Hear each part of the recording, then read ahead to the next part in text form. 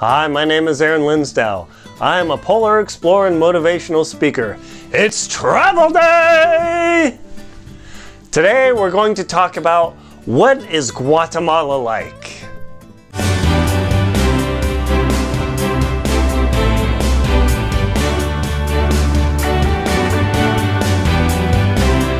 What is Guatemala like? It's a fascinating country in Central America. First, let's go over a little geography.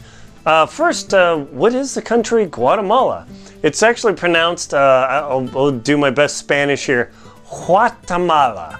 The Spanish down there in the language, they don't really say a hard G like we do in English, Guatemala. Instead, they say Guatemala.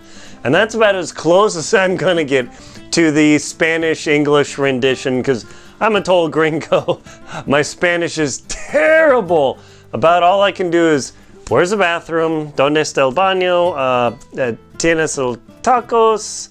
Or necesito tacos? No, quiero. Oh, quiero tacos.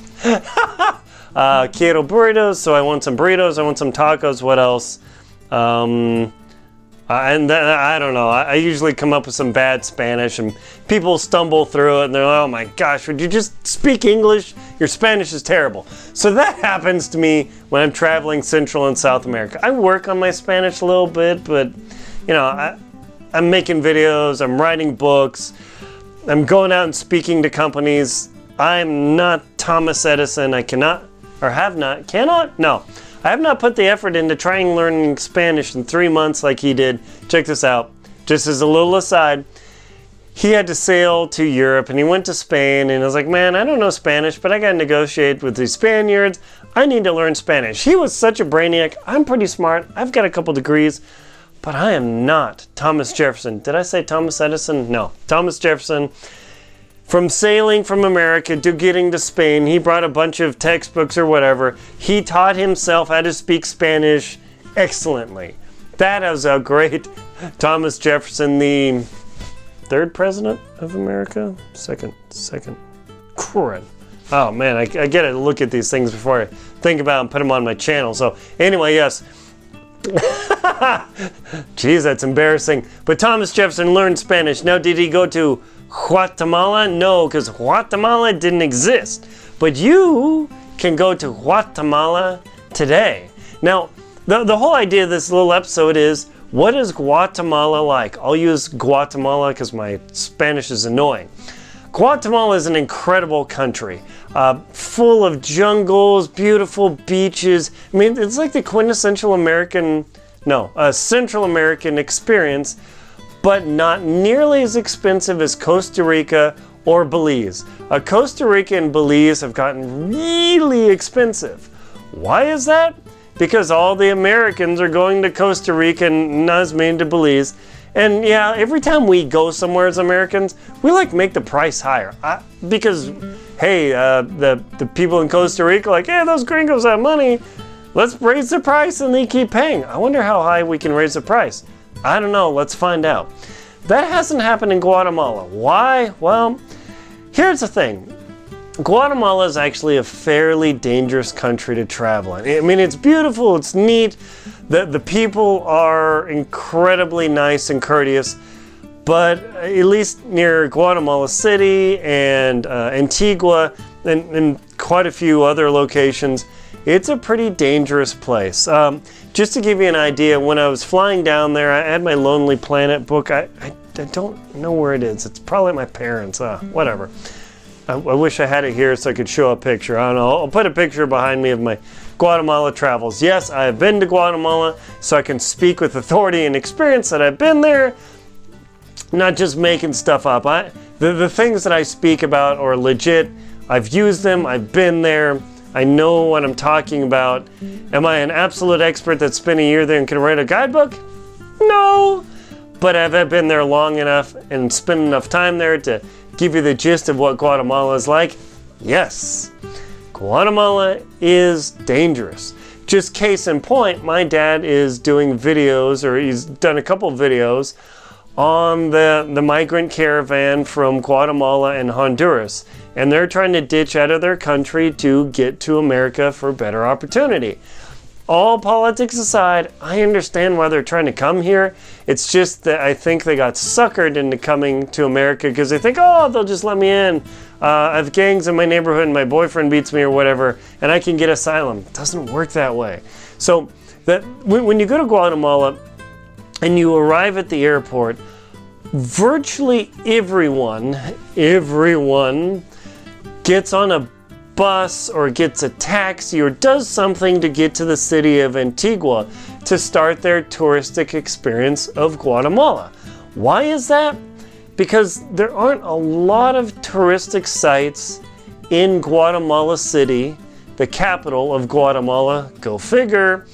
I mean, there are some, but there aren't a lot. And so when you get in Guatemala City, immediately you get out of the airport, you got to start finding somebody to take you to where you want to go. The guidebook warned me about them, and there's a thing called the chicken buses. They're basically converted school buses that go along, and they're all painted crazy, and they're called chicken buses because, yeah, people have their chickens in cages in these buses. And so, yeah, they go along, but the tourists are warned in the guidebooks and everything, these buses are not for you. Why is that? Because they're dangerous. Really? Yeah. Yeah, I mean, it's kind of like Peru and Honduras. You stand out. Everybody knows you don't belong there. Like, I'm 6 feet. Everybody in Guatemala was like, oh, about 5 feet. Man, I'm like a freaking, I don't know, Andre the Giant? No, I'm not that big. Oh yeah, like Mark Eaton, 7'4". The guy's huge. I stand out in Guatemala, and I was warned about that chicken bus. I was like, yeah, what's the big deal? Whew. As I was in my taxi driving up to Antigua, there was a chicken bus, a converted school bus on the side of the road, and there was something lying under a yellow tarp with a couple of police around it. What do you think might be under the yellow tarp? That's right, a body. So immediately in the first 15 minutes of Guatemala, I'm like, whoa, okay, this is legit. Now, the woman I was with traveling, she's blonde. A little bit shorter, well, actually a lot bit shorter than me, blonde. We come out of the airport, and the nice thing is until you get through this customs and the main door, whatever, nobody can come in so you don't get mobbed in your face. We come out and this blonde hair, and everybody's like, look, there's one of those, I told you. If you're blonde, you're gonna stick out. Going to stick out in Guatemala. It's gonna happen. Now, my hair is black, a little bit of white now, but oh well. Yeah, I'm still alive to have it go white. Yes! If you're blonde, you're really gonna stick out in Guatemala. So, just be prepared for it. People don't totally oogle you like they do in China, like when I went there. Woo! But yeah, Guatemala, you are gonna stand out. People notice you. Immediately, as soon as you get to Antigua and you get yourself out of Guatemala City, by the way, there are packages in Guatemala City called the adoption package. Apparently, I don't know, Angelina Jolie or whoever the heck went down there enough and adopted enough kids and whoever else goes down there that families and parents who can't have children or for whatever reason, they go to Guatemala and they adopt children from there. And that is so popular that the high-end hotels and even the mid-end hotels have the adoption package. It's crazy. So you get out of Guatemala City and you head for Antigua, and then you get there and it's like, wow, this is like this cool, classic Central American experience. And immediately you get out your camera, tick, tick, tick, tick. Oh, dude. We're out walking, got the camera, shoot, shoot, shoot. A couple of people look at you and they're, whatever, shoot, shoot, shoot. Walk into the hotel, walk up, just holding the camera. Let's see, where's my camera? I don't know, whatever. And the lady behind the counter starts yelling at us in English, put your camera away! Put it away, you're going to get robbed. Not kind of robbed. Not maybe robbed. Like, hey, some people might come up to you. going to get robbed, okay? So now I'm painting Guatemala in kind of a dark light, hang on, because when you go there, you gotta be safety conscious, because look at it this way. The people there are pretty dang poor. A lot of people live on the side of the highway in a corrugated steel shack, maybe with a roof. If you're lucky, you have cinder blocks. You have pineapples that you try and sell on the side of the road to feed your family. It's pretty poor. I walk there being able to afford a flight. Now I've got a backpack and I've got a watch and things. I'm like Bill Gates to them. And you're walking by and the thoughts, what if I rob him and take his money? And it happened to people I met. I met this couple and said, yeah, these two kids ran across the street, burnished a gun in my husband's face, punched him in the face and took our wallets and then ran off. Be mindful if somebody's walking towards you, just like beelining for you, you've got seconds to decide what you're going to do because something's probably going to go very wrong, okay? So just huge spectrum of potential dangers. That said, the positive of Guatemala is it is spectacular. The jungles are incredible. Going to Antigua and touring around and going up to a volcano, seeing a live volcano explode at night. It looked like something out of Jurassic World Recovered Park or whatever. Totally cool. Getting next to a lava flow, watching those rocks go. I mean, that was so cool. And by the way, when you go to Tikal, do you remember Star Wars A New Hope, the first Star Wars that didn't kind of stink? Yeah. In the jungle scene at the end of the movie, where the guy's with his pole defending the realm with his binoculars because you're going to defend against TIE fighters and Star Destroyers with a stick? Yeah, right. That was filmed in Tikal, Guatemala. Cool. Yeah. So Guatemala is definitely neat and unique for that. I mean, the tourist experience and everything, spectacular. You have also the chance to go down to Honduras. I went to Copanas Ruinas in, I can't remember the city in Honduras. Even more dangerous, got stuck on the border. This is like this whole dramatic scene. But it was like romancing the stone, riding in this little tuk-tuk. So Guatemala has the opportunity for lots of things to do. Don't recommend driving there at all, because on the opposing traffic on a 2-lane road, people will do this and somebody will drive in the middle, and when people are driving in the middle, they'll dodge.